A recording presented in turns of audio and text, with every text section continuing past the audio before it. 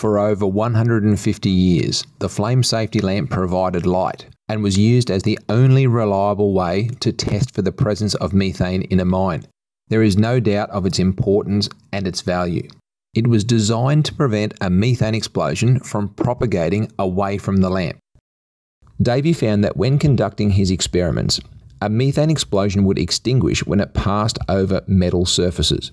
The high thermal conductivity of the metal would cool the temperature of the flame of the explosion to below the ignition temperature of the gas, and the explosion would extinguish. Hence, lamps were developed which surrounded the flame with a metal gauze. When an explosion would occur in the lamp, the flame would be cooled by the gauze and not propagate the explosion outside of the lamp. At Moura 4, the explosive mixture ignited in the lamp was methane and coal dust, which was found to have a wider explosive range and lower ignition temperature than methane alone. When scientifically examined, the lamp was found to have dust infused on the inside glass of the lamp. The gauze of the lamp had been exposed to temperatures of approximately 900 degrees.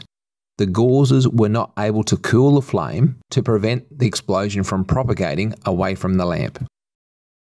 The gas and dust explosion initiated near the shuttle cars, and ultimately a larger coal dust explosion further out along the main dip's roadways.